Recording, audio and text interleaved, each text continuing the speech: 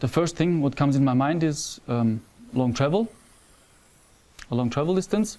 So I'm not the perfect designer, as you can see, so that's proven for now. Here's the upper run and here the lower run.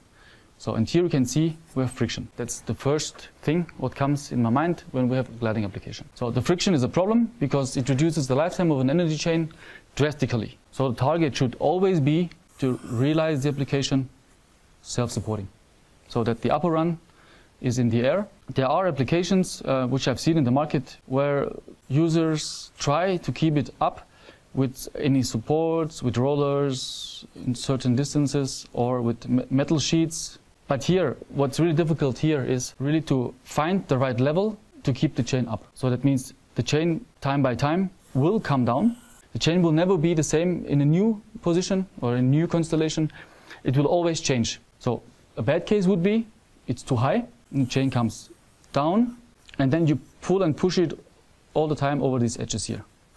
If you have rollers, it's a little bit better, but definitely you pull something over something. It's always not good for the lifetime of an energy chain. That's why my recommendation is after some point, which has to be clarified application by application, you should decide for gliding and face the friction and try to solve the friction. So far to this, it's very important to have all parameters. This one parameter could be, for example, the cable weight. Now you have certain circumstances, parameters which are given, and you have the cable weight. And it's a big difference if you carry push and pull 10 kilogram per meter cables or 1 kilo, just to make it extreme. It's a big difference. So it changes the application totally. And these kind of mistakes are done, which I face in the market, because people don't think about it, underestimate, don't really push to get the information they need. But as you can see, if you decide for the wrong height, it could change the application totally, and you will not have the lifetime you need.